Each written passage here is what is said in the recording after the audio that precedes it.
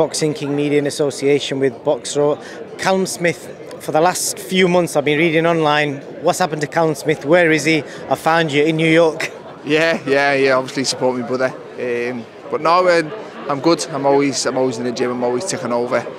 Just waiting for some fight news, which hopefully should be any time now. It's just little postponements, things not coming off and getting put back a little bit. But I've always been in the gym. I'm always ticking over, always staying ready. But I'm good. I'm going to come back on to you. Your brother Liam Smith, massive fight for him. Jesse Vargas, a big name in the US, but Jesse's been inactive. What are the chances your brother's got in this fight, do you think? Good, really good. It's a fight Liam's been calling for a while. Vargas obviously a very good fighter.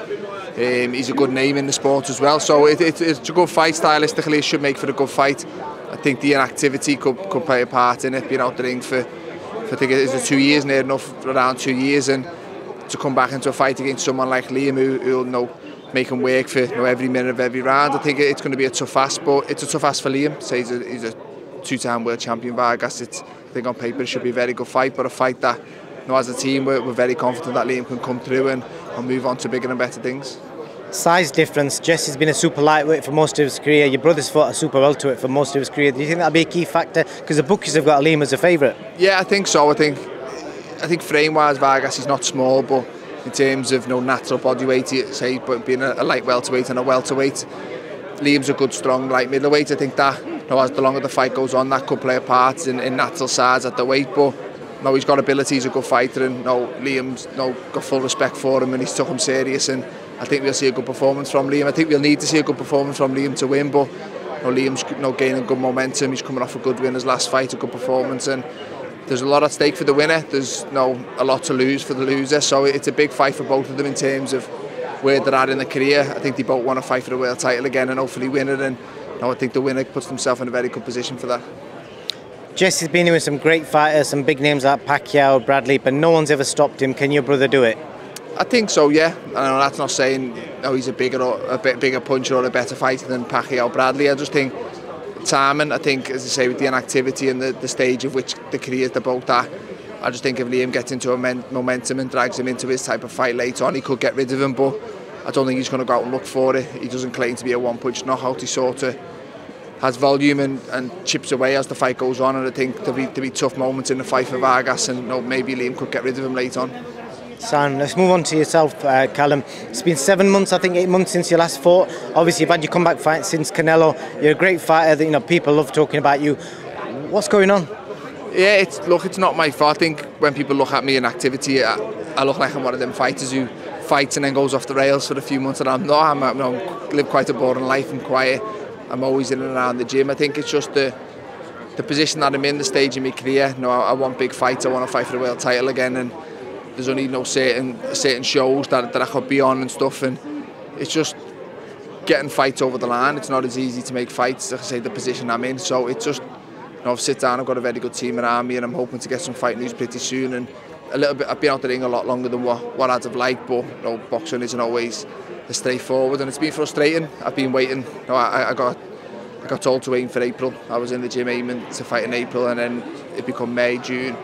And now I'm probably looking like July time, so it's frustrating, and I've always felt I'm at my best when I'm active, and I'm having to deal with, I come back with a good win after the Canelo loss, and then was hoping to build momentum and go into another fight and then maybe a world title shot, and now it seems that I'm back to getting back in the ring after the long layoff. But I feel I deal with it well. I don't suffer too much from ring rust. I always seem to perform pretty well regardless of how long I've been out the ring, so I'm looking forward to getting back in in a big fight hopefully, and push on, and the goal is to be a 2-weight world champion, and I definitely believe I can achieve it.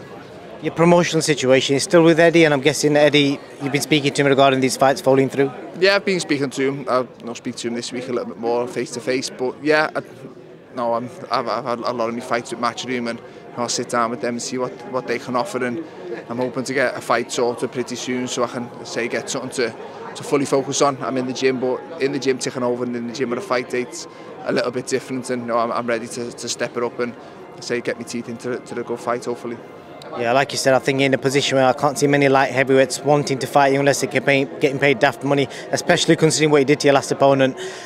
Just moving on, last thing, I can't let you go without speaking about Tyson Fury, Dillian Whyte. What did you make of the whole event? The event was unbelievable. I've said it for years, especially with Anthony Joshua as well, to see boxing on the biggest stage possible at Wembley Stadium and so many people, it's good for, it's not just good for them, it's good for everyone filtering down in boxing the lower level. It's good that other fighters are getting the opportunity to fight on them shows and getting that many eyes on the sport, and to see two Brits do it, it was great to see. And in terms of the fight, I just think I felt a bit sorry for Whyte, because it wasn't like he was doing a lot wrong. He just wasn't big enough or quick enough to close the space down. Fury's just so big. I don't think people realise how big he is until they actually get in with him. Whyte's not a small heavyweight, he's a decent size, and he was just too small, and I think he needed a little bit more explosiveness to close the gap down, and he didn't quite have it. But in terms of Fury, he just seems to be getting better and better. I think he's enjoying his boxing, and he put in a good performance. I thought he boxed well early on and then got the knockout, which earlier on in his career he hasn't quite produced. He's always been a good boxer, but hasn't really seemed to be getting a one-punch knockout. But he seems to be bringing excitement to his last couple of performances, and say at the minute he's the man to beat. He's the #1 heavyweight in the world, and rightly so. He's saying he's retired, and I don't think he will. I'd like to see him fight the winner of Joshua Usyk and hopefully get a certain #1 in the world, an undisputed world champion. But the heavyweight division very good at the minute. We're lucky to have two Brits at the very top. Last one, does anyone in this era beat Tyson Fury? They can do, yeah, definitely. I think Deontay Wilder was probably a couple of seconds from beating him, and although we know he'd come back and beat him even in the last fight, he had moments. Wilder, he was close to getting rid of him. At heavyweight, I don't think there's such thing as unbeatable, but no, at the minute he's definitely the #1 in the world, and I don't think there's many who stands a good chance of beating him. But I think ability-wise, Usyk could, but I don't think, is he big enough? I don't know. And I think the best show is probably Joshua, because I think Joshua, what we said Dillian Whyte lacked, is in the speed to close the gap down. I do think Joshua has got that, but stylistically Joshua's got a very tough fight in Usyk first. We might never see that fight, so it's different styles make fights, and I think Joshua has got a good chance of beating him. But at the minute I think Fury undoubtedly is the #1, and deservedly so. Callum, cheers for your time, and I look forward to seeing you back in the ring. Thank you very much, mate. See you in a bit.